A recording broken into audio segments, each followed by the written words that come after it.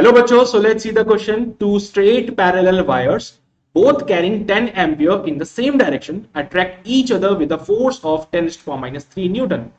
If both currents are doubled, the force of attraction will be, your first option is 10 to the power minus 3 Newton.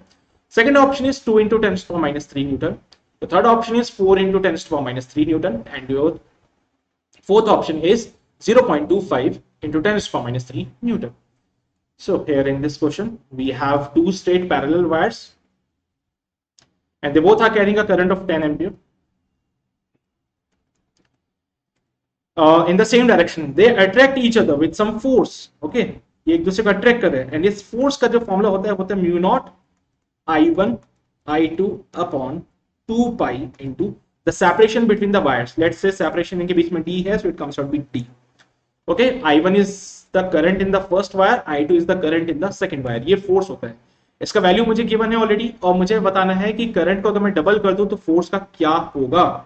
So from here force can be said to be proportional to I1 and I2. सो अगर मैं यहाँ पे F upon F dash करता हूं, so it comes out B I1 I2 upon 2I1 2I2.